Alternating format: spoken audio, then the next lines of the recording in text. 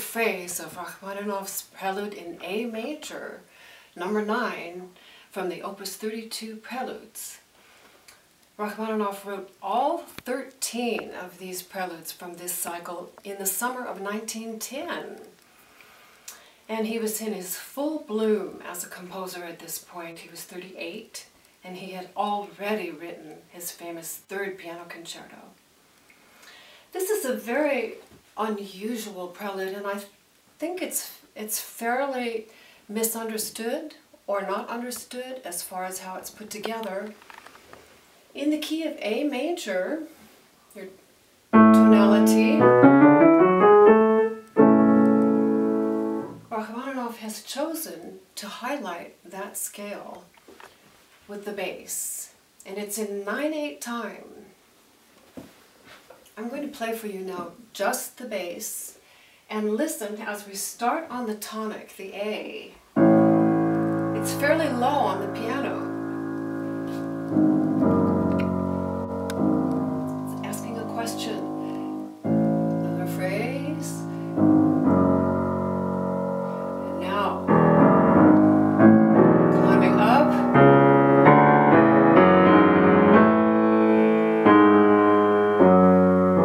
It's very unusual. It's the scale degrees, but it's the counting, the rhythm, that makes this interesting and challenging. So I can't stress the importance enough of counting, especially 9/8 time. This is a compound meter of 3/3/3. And the distribution of those three pulses, 1, 2, 3, 4, 5, 6, 7, 8, 9, and then the writing against those, 1, 2, 3, 4, 5, 6, 7, 8, 9, is going to play into this piece a lot. So let's count the bass out loud with these 9 beats and listen to the complexity of this line. 4 measures in length. 1, 2, 3, 4, 5, 6, 7, 8, 9. Measure 2. 1, 2, 3, 4, 5, 6, 7, 8, 9. 1, 2, 3, 4, 5, 6, 7, 8, 9. 1, 2, 3, 4, 5, 6, 7, 8, 9. So you need to know those beats as well as the notes themselves. Now the other 2 parts are equally beautiful and interesting. The soprano actually sets the template for the motive, the harmonic motive of the piece. Isn't that beautiful? That falling sixth with our A major triad, those are really the 3rd and 5th scale degrees. 3, 5, 1. And against the bass, we have all 3 notes of the A major triad, but how different it sounds when it's spread out this far. And that's one of the characteristics of Rachmaninoff, is taking a traditional harmony and spreading it out. So we get this amazing expansiveness. So that falling sixth starts on the 6th beat. So I'm going to play the soprano and the bass together now and listen to the counts, and also that he's using the A major scale note outline. So 1, 2, 3, 4, 5, 6, 7, 8, 9, 1, 2, 3, 4, 5, 6, 7, 1, 2, 3, 4, 5, 6, 7, 8.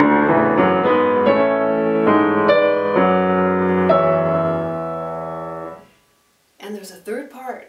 It's the alto. And this is absolutely beautiful. Little tiny slurs of 16th note groupings, again on the offbeat.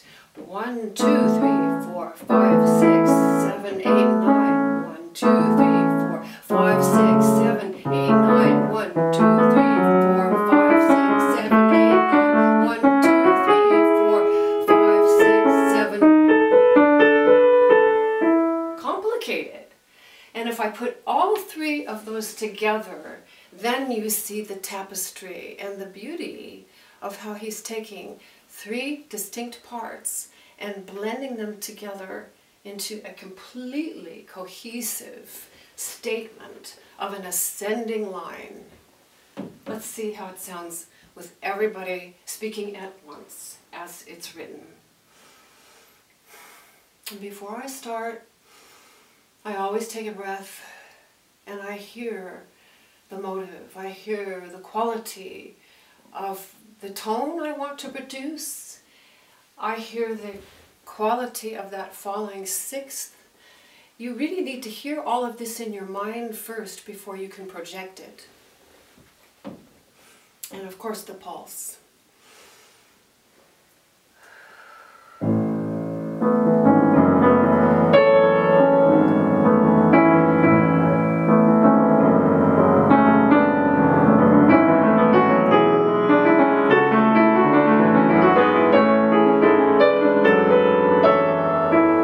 Notice I'm ending on the two E's. What might come next? Well, if I went in contra motion, that's what we would have, and that is what he does.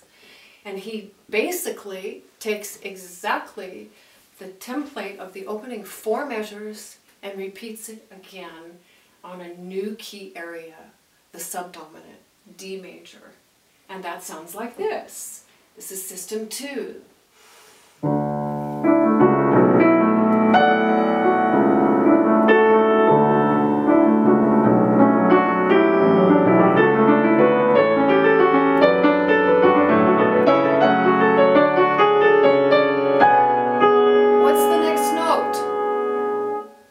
If we did the same idea, contra motion, it would be, and that's exactly what it is, F sharp minor. And this is a good time for me to show you what I'm looking at here. This is the first of 4 pages of the chart, which I re-engraved. You won't find the piece looking this way anywhere else in the world. It's never been done this way before. I re-engraved the piece, exactly the same notes as you'll find in any other edition, but I put it on a different axis, the 11-inch by 17-inch wide format. And this is a standard size which you can print out easily, and I like to use the cardstock because it stands up nicely on the music rack. But take a look at this incredible opening, 4 measures, in the home key of A, and then the very next system, here's system 1, system 2, and system 3. You can see bar lines line up, and our system 2 is pretty much identical material as system 1, it's just in the subdominant D. 4 measures, and as we just saw, I ended here on the F sharp minor, which is the relative minor of A major. And instead of an ascending phrase again, now it's going to be a descending phrase. 6 measures in length. It's absolutely beautiful. And you can get this as a digital download from my website, sallychristianmusic.com. You'll find it extremely helpful in learning the piece. You also get in your chart package the satellite view. I'm just going to show you this now because you can see the logic and the mind of Rachmaninoff. And what I just played was the opening 4 measures and 4 measures. I put it in the pink box. It's opening material. Pretty much the same. And then we're going to take a look now at the first descending 6 measure phrase. That is your page 1. Here's your page 2. Page 3 and page 4, the entire piece, beautifully laid out for you. And this is a wonderful study guide. This is actually printed on the 8.5 by 11 from my home printer. It's extremely powerful. I can't wait to get into this with you. So now we're starting our third system with this beautiful descending 6 measure line. And again, I'm going to start with the bass. The bass, if you noticed, has a particular rhythm of long, short, long. 1, 1, 2, 3, 4, 5, 6, 7, 8, 9. 1, 2, 3, 4, 5, 6, 7, 8, 9. And that is the rhythmic motive that he's going to use throughout the piece. That and the falling sixth with the harmonic motive, he's going to construct the whole piece around that. So here we are with the bass, beginning of measure 9, system 3. F sharp minor. Repeats.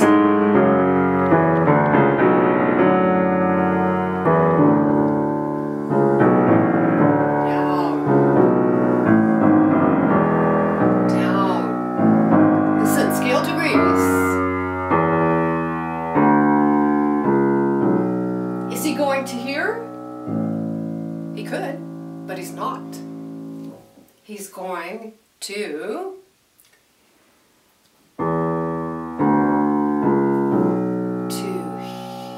here. Beautiful. Surprise. E, which is the dominant. Entire second page, first two systems are going to be around the dominant. But before we get there, we have two more voices to look at. On measure 9 here, the soprano now blooms into a duet. Two voices, soprano A and soprano B, 1 and 2, as a duet in thirds.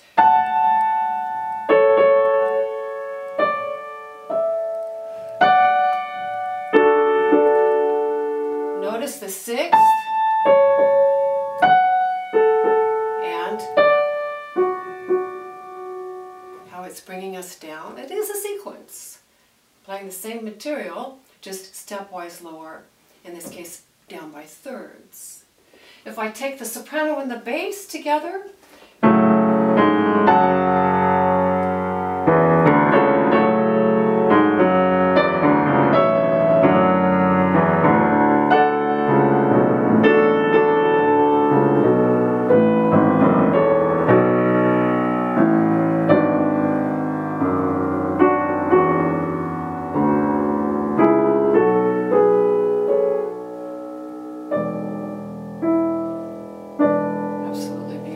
the alto here is another one of these expanded chords, and it's absolutely beautiful because it shoots off into the soprano duet in thirds. Listen to this beautiful, it's rhapsodic writing at this point. And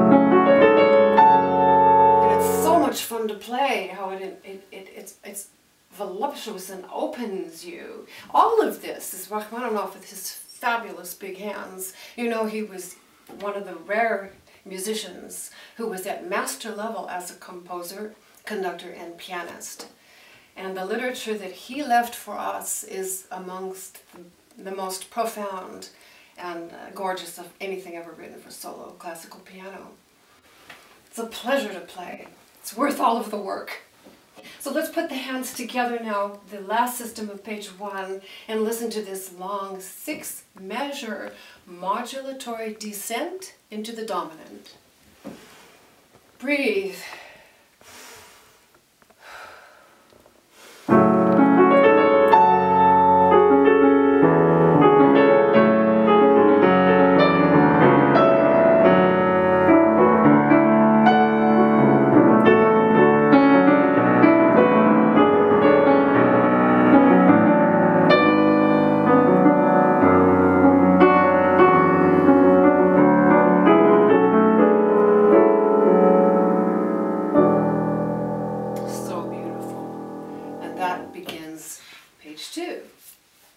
I just wanted to show you in your chart package, your version in the working 4-page copy comes like this, black and white with much open space. This is such a plus in music. This is such dense writing, thousands of notes. To be able to have some clear space around all of this for writing is extremely helpful, and it's also restful on the eyes.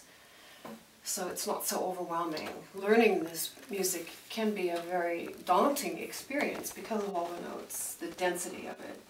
This is dense also, but not quite as dense. So starting here now at the page 2, Rachmaninoff is doing something absolutely wonderful. He's giving us a pedal point on the E, the dominant. Listen now, I'm going to play the left hand, the bass, and at this point in the piece, he's expanding into 4-part harmony, giving more textures and more voices. This is, to my ears, becoming orchestral. And I do hear it orchestrally. I even have instruments in mind for some of the voices, which we'll get into in just a minute. I'd like to play this bass with the left hand and the tenor with the right. In 1, 2, 3, 4, 5, 6, 7, 8, 9. 1, 2, 3, 4, 5, 6, 7, 8, 9. Listen to this magnificent. 4, 5, 6, 7, 8, 9. 4, 5, 6, 7, 8, 9. 4, 5, 6, 7, 8, 9. All the E and the bass on the first beat. Next system. 1, 2, 3, 4, 5, 6, 7, 8, 9. Moving. Where are we going? Get this.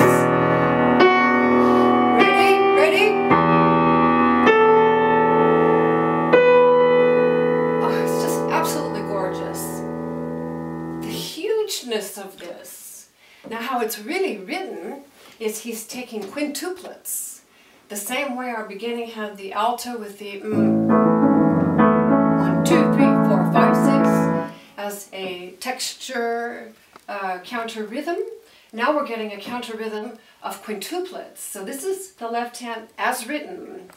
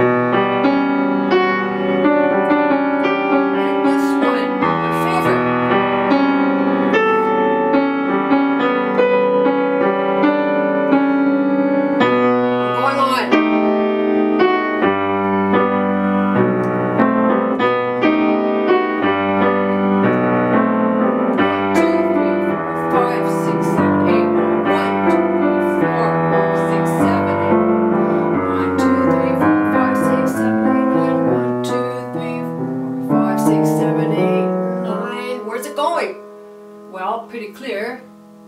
Yes, it is going to A minor, the parallel minor. So we have a lot to talk about before we get to that parallel A minor. Starting at the top, I'm going to show you my working copy on page 2. I just played the left hand alone on systems 1, 2, and 3 to show you that that part by itself is almost a standalone part. You could almost get the whole picture of the piece by those two voices, the bass and the tenor. That's how I hear it. And I think when Rachmaninoff wrote for orchestra and he assigned a woodwind section or a brass section, he had these things in mind as well, and that is in this music. You always want to be thinking he knew all these different colors and voices, and it's all in his piano music. So now we have to look at the right hand, the soprano and the alto. And I'm going to play the soprano. Oh, this is so beautiful. Remember I said it's blooming, 4-part harmony? The chords themselves are blooming. They're getting richer. 4 notes in this chord. Absolutely gorgeous harmonies. Now how do you play that? I have a secret. It's one of my most favorite tools for playing a chord that I can't reach. And it's hooking the thumb, turning it into a little spatula, and I can get 2 notes at once. I can get these two, C sharp and D, by just turning my thumb like that. And I'm going to call out all the times in the music that I do that, and I actually have fingerings in this, and it's written as 5, 4, 1, 1, and the 1, 1 has a bracket, and that means The bracket actually represents the little spatula of the thumb, horizontally like that. Let me show you all the times that I do that. And that allows us to get these luscious, just unbelievably beautiful chords. Here. This is here.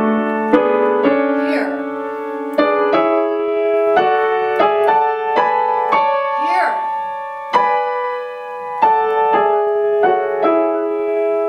I'm going on. So beautiful. That's so beautiful. I like to set that up a little bit, like a little breath before, because it's changing. That's a different color than this. A different mood. Remember, we're climbing. Here's another one.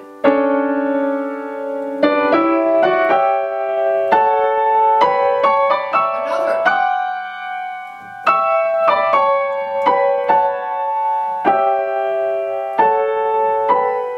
So beautiful.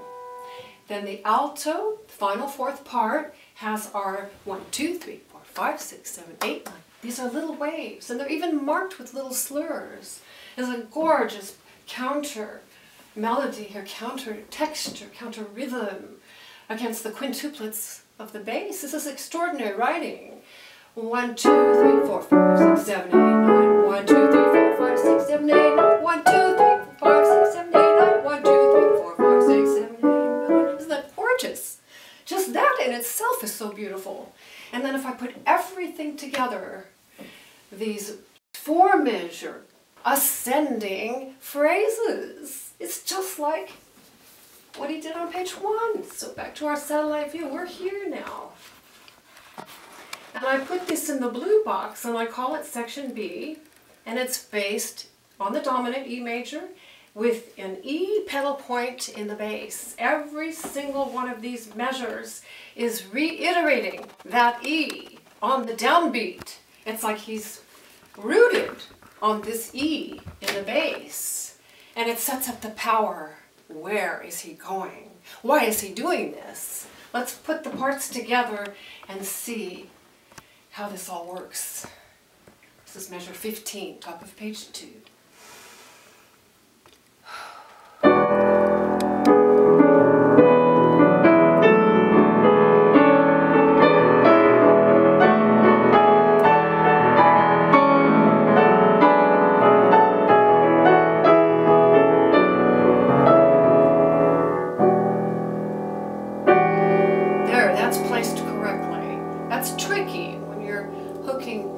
You've got to place it just right. And I like to slide a little bit on the key. A running start really helps. You can place it better that way.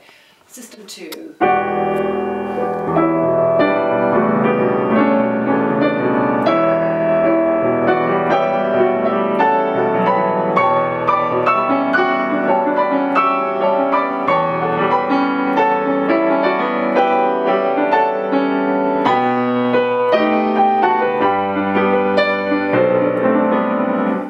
Soprano, still in the thirds that we had at the bottom of page 1, system 3, and it's a sequence, and our interval of the falling sixth, and down a third is there. The soprano and the alto, listen to this beautiful combined, the parts of this alto. It's again just really going to take a lot of separate study. You don't want to miss one of these notes. Rachmaninoff has carefully chosen this counterpoint for the alto. All the way through the piece, the counterpoint is just as important as the basic outline notes that you might sing. Listen to this alto.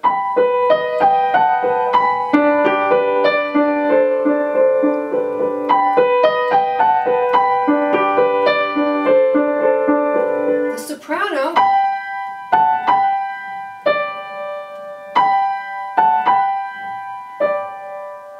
what would those be? Maybe violins, and this could be oh,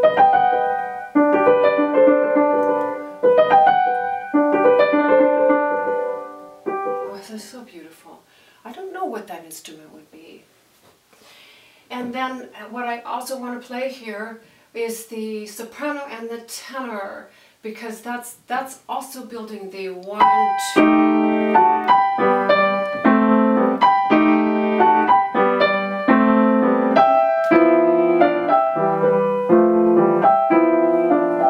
Do you see the pliability of this rhythm? This is constantly moving. It's like a dance. There's so much life with the different rhythmic fragments that he's using here. The bass is my favorite part. This is what gives it the massive monolithic quality, having the 1, 2, 3, 4, 5, 6, 7, 8, 9, 1. And of course, he's building in a 6th. Listen to this. Here's your 6th. Repeats. What are they? Trombones? Another 6th. And all together here.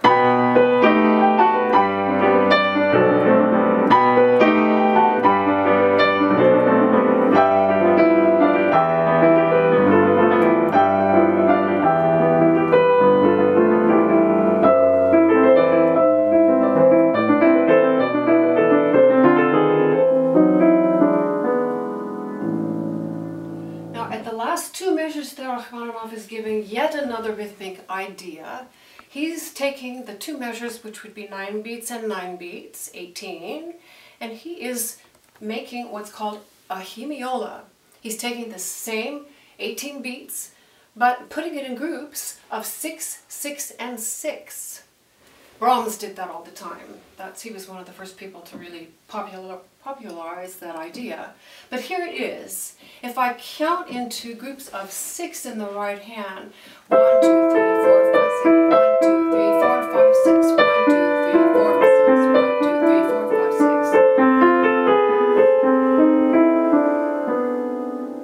6. Listen to this alto part. I find this just miraculous. I worked a long time on these hidden parts.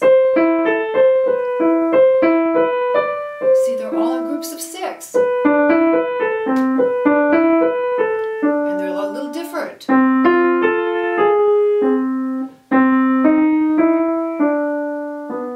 You have to know that like it was the central motive of the piece. Every one of these things, this is a lot like Bach. You take each one of these voices, analyze it, play it alone, play the soprano and the tenor together, play the bass and the tenor, play the alto and the bass, every combination you can think of, and then you'll start to understand and be able to shape. This is all about delivering an ultimately profound version of the piece, based on your knowledge, based on having worked with your own inquiry. What sounds beautiful to me? Where is this taking me? And it changes. Some days I hear other parts and want to bring out something else, and that's the beauty of it. It's like a living art form. It's never the same twice. If it is, that's probably not a good idea. So let's put the hands together. The last 2 measures of page 2, we're modulating. Actually, I'm going to take the bass alone here because he's building in something. Listen to this. See if you can hear what he's got in here.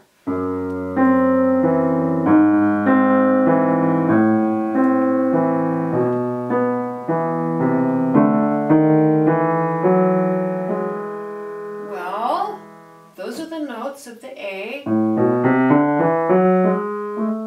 melodic minor scale. He's giving a clue. He's saying, well, I'm taking you to A minor. Here it is, as written.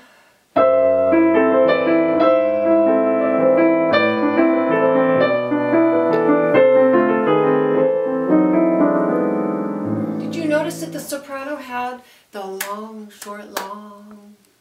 Listen again as I play. Remember that rhythmic motive is all the way through the piece.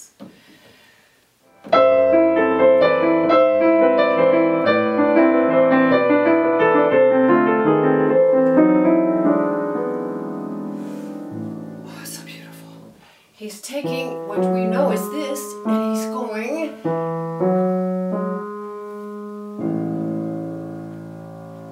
And that takes us to the top of page 3. The parallel. this is what we have. It's pianissimo.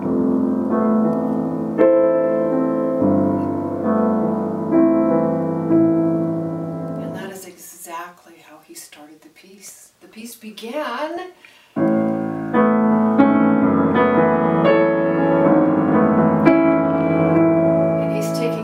identically in the parallel minor, how different it sounds. With all white keys, A minor has no sharps or flats.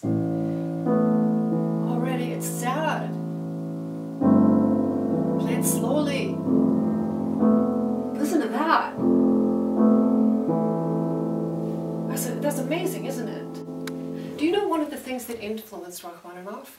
When he was 10, and his family lived in St. Petersburg, his maternal grandmother would take him to church, the Russian Orthodox Church, all the time. She wanted to have a spiritual influence on his life. So he was exposed to a lot of liturgy, chants, and above all, the bells. The bells of St. Petersburg, all the cathedrals and churches. And that stuck with him as a 10-year-old boy. That idea of the chants, which I hear a little bit of chant, openness here, almost modal, and the bells profoundly influenced him. And that is where this entire piece is leading, to bells. So what we have now are, show you the music here. I love this part of the piece. To me, this goes way off into a whole remote landscape, and I mean an emotional landscape. This is dark, this is a little austere, it's a little lonely. It almost sounds submerged. It sounds almost underwater, not too real. And that's how I like to play the bass. These 1, 2, 3, 4, 5, 6, 7, 8 measures on page 3 are one idea. One uninterrupted idea of 2-measure phrase, 2-measure phrase, 2-measure phrase, 2-measure phrase, and they all have the same idea going on. And that is, I play the soprano, that's phrase 1 with the minor 6th. Here's phrase 2. Flatting the E flat makes it a major 6th. Phrase 3. Minor 7th. What would you do next? Would you do this?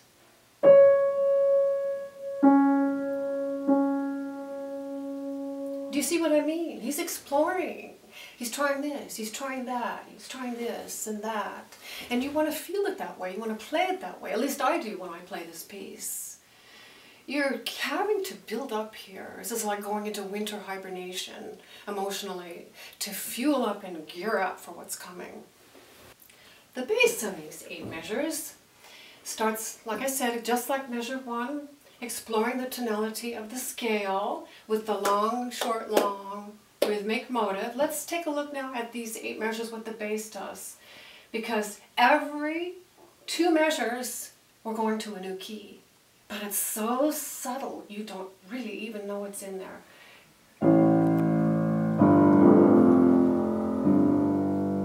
Make it kind of spooky, not too real.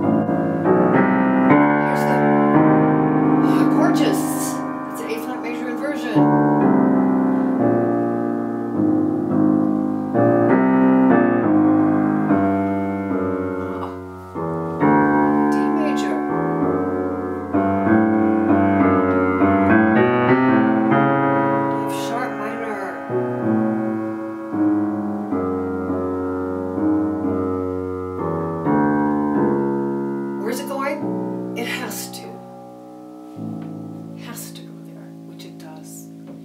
Now the alto is providing what I think is the miracle of this whole section.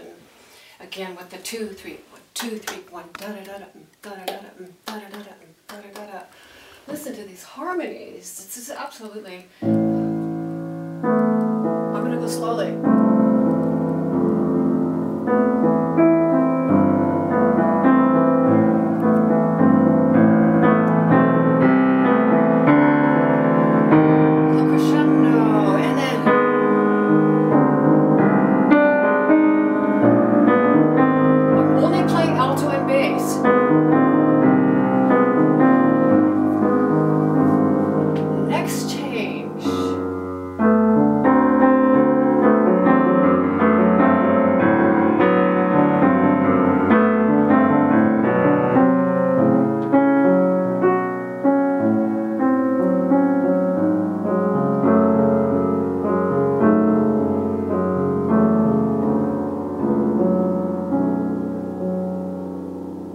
That's beautiful by itself. But with the soprano, the whole thing becomes complete. So let me now play as written with all the parts. And I like to stroke the keys a little bit. This is hard to control. But if you think of your fingers always pliable like clay, your fingers and the keys kind of become a whole composition, a whole sculpture within itself. And getting to know your hands and your pliability is a huge part of playing the piano and getting the results that you want. And it takes a lot of practice to get to know your hand and how to work it. I really think of my fingers as clay and alive, and that's why your hands have to be warm. If they're cold, they don't work. The nerve endings just aren't there. You don't have the tactile control. All the parts now.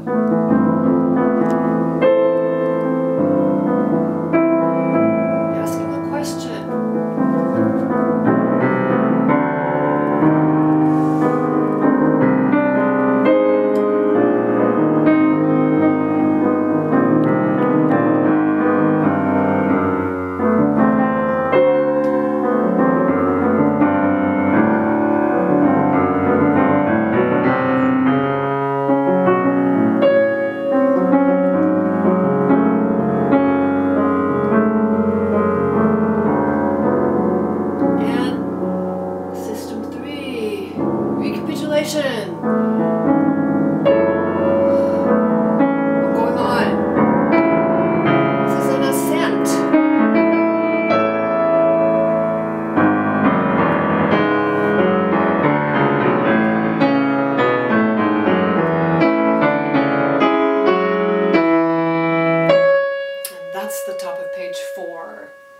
Absolutely marvelous. The soprano here in measure 37 of the recapitulation has the sixth exactly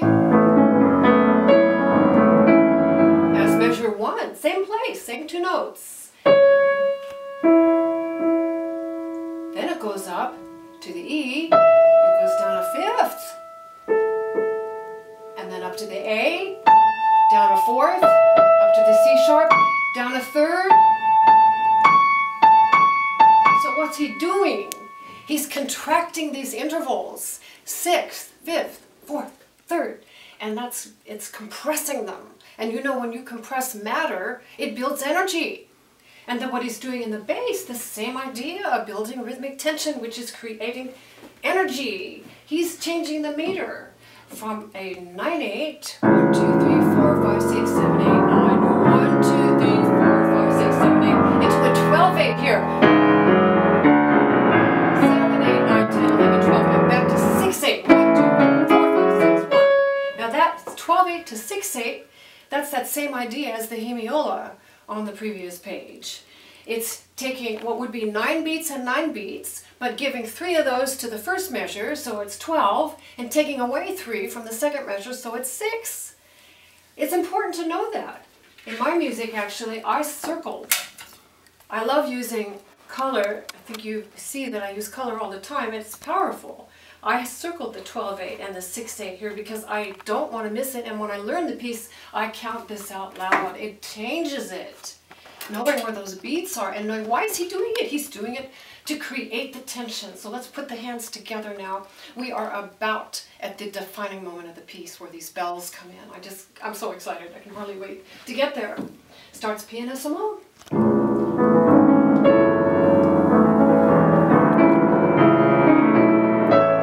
Hands away from each other.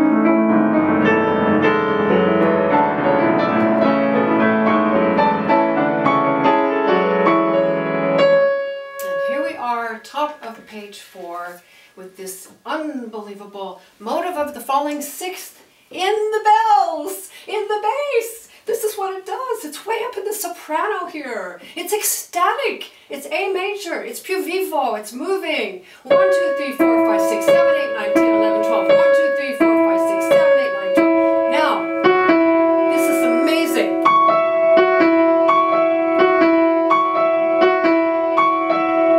That's how it's written, with the left hand taking all the bells and the right right hand is taking this beautiful texture of ecstatic. Listen to these notes.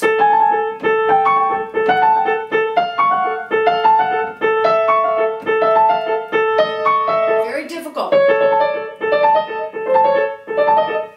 Those are the waves.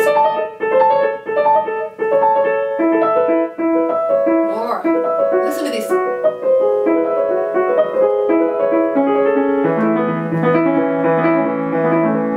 And put that with the bells, and this is your combined moment, the tochka of the piece, the point, the defining point of the piece. And Rachmaninoff knew he was getting to this point. He wrote the entire piece with this in mind.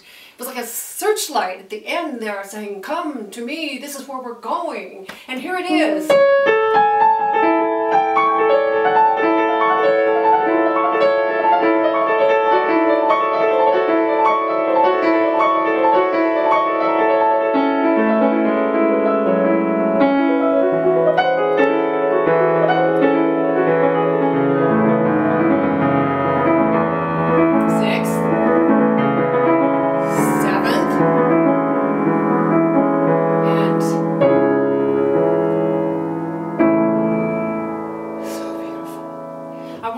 Out here, here's your page 4, the splendid layout.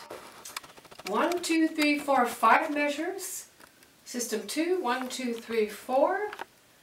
And meter changes. 12/8, 9/8 to N with your retard, 12/8 for 2, and 9/8 for 2. That's important. Now down in here, I wanted to show you that he uses that interval of the falling sixth overlapping, and I'm going to redistribute the tenor. The left-hand part, it goes like this. 6, 6. So he's using double sixths for system 2.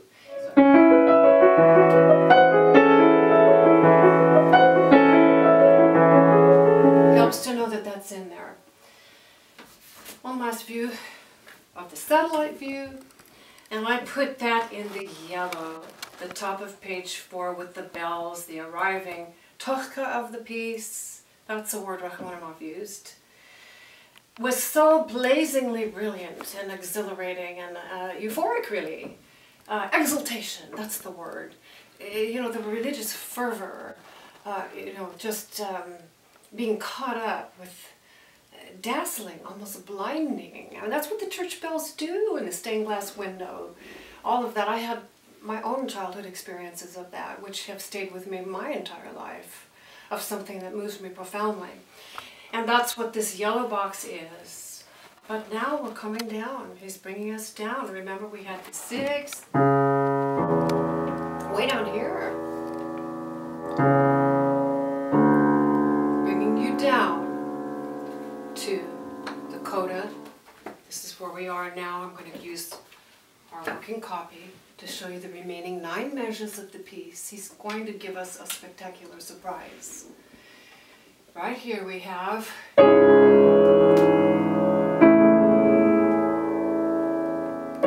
one last,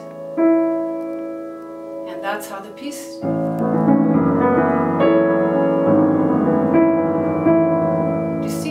completely coming full circle from where it started. Completely. Right here at the coda here, measure 50, with this 6th. Now what he's giving us is another repetition of scale degree outline in the most splendid descending A major scale. Listen to this bass part. I'm here on this E. Would you believe he's going to go to the very bottom A of the keyboard in the scale of A major? Who's going to think of that? And who's going to make it sound this magical? And there's a long chord here. Listen to the counts here. 1, 2, 3, 4, 5, 6, 7, 8, 9. 1, 2, 3, 4, 5, 6, 7, 8, 9. 1. By itself.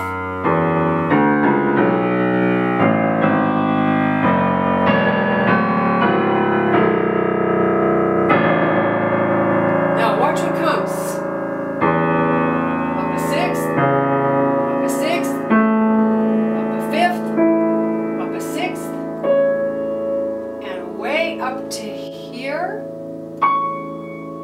And the soprano, right hand. Isn't that amazing? He starts with this and ends up here. Let's put it all together so you can see.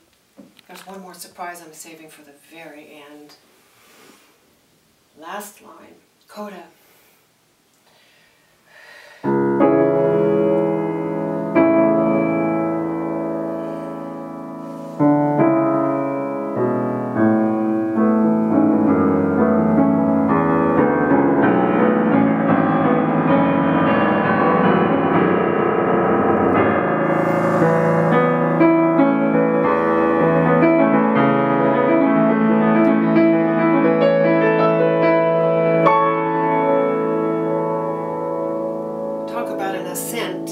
Bring you down, and one more, falling,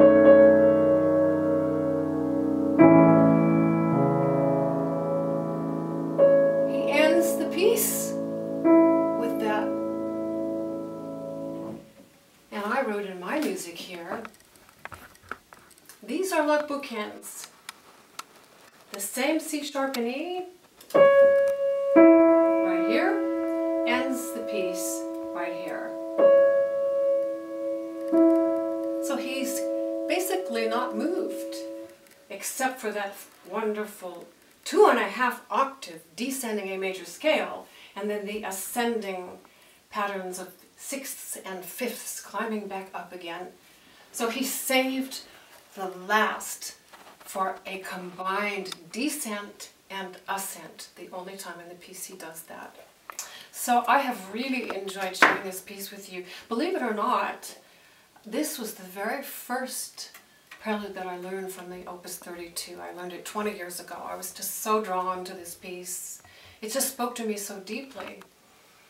So I've come to know it as I would a very deep friendship, and it continues to surprise me and overwhelm me with its beauty and its magnificence. So I hope this has been helpful for you, and I hope you play this. It will be well worth the work. Thank you so much.